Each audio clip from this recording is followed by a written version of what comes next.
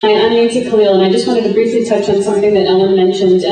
When we have conflicting information, I just asked the ArcLight representatives that were passing out the movie passes. They mentioned that the Pacific 5 was going to be renovated, which sounds like a great idea. But in the past, we've been told that the lease expired in 2008. So again, you know, what has happened? Have things changed? And we'll hopefully be able to report back next month about that. Regarding Best Buy, since our last meeting, Best Buy did open, and we've had several written comments to us about complaints about Millbank, that it takes 3 to 4 light cycles to make a left-hand turn.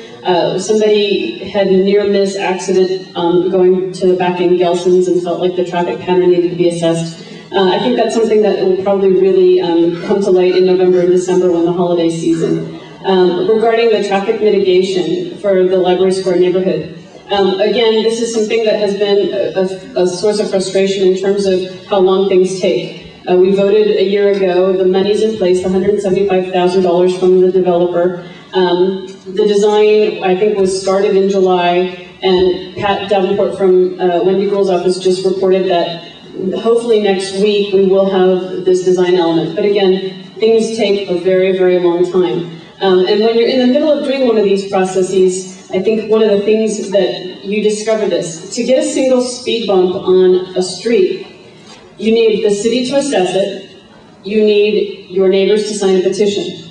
Then the city has to come out and assess it again and do design elements. Then you need to go back to your neighbors and have an additional petition process. Then you maybe will get your speed bump. So again, to get a speed bump on a block in a neighborhood, it's at this point a year-long process. So I think that that's something that we really need to, address. And Jules is saying, I'm out of here. Thanks.